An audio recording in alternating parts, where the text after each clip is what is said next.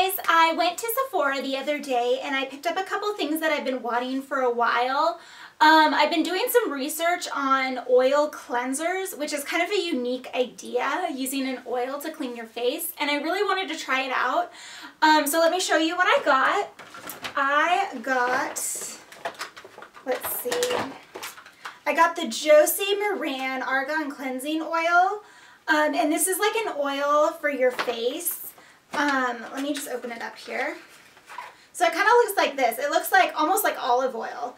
And then what does it say here? It says rub 3 to 4 pumps of cleansing oil into dry hands and apply evenly over a dry face. Then wet the face and massage into a rich milk. Rinse thoroughly with lukewarm water and pat dry with a soft towel. So I got that.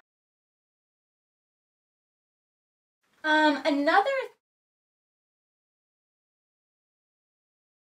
thing, there's been a lot of buzz also about like charcoal masks and like things with charcoal in it to help clear your pores and get rid of blackheads. So I picked up the Origins Clear Improvement Active Charcoal Cleansing Mask to clear pores. And it's really weird like black mask. It's supposed to minimize pores and remove blackheads, which I have really dry skin, but oddly enough I still get blackheads. I get a lot like on my nose and then right kind of like under here.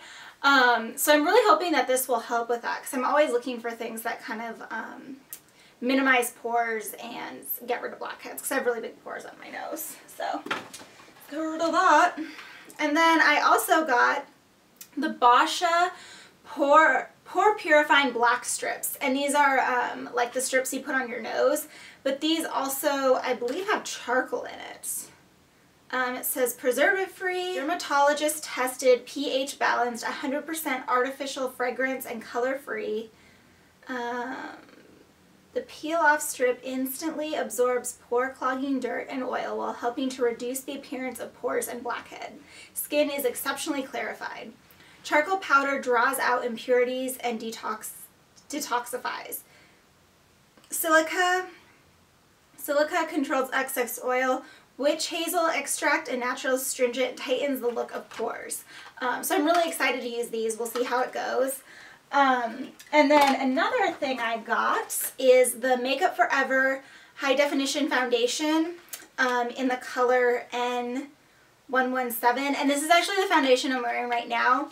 I've kind of been on the lookout for a heavier foundation, because all the ones that I use right now are really light, because I don't like to wear a whole lot of makeup during the day, especially when I have to like work and I have to be like out all day.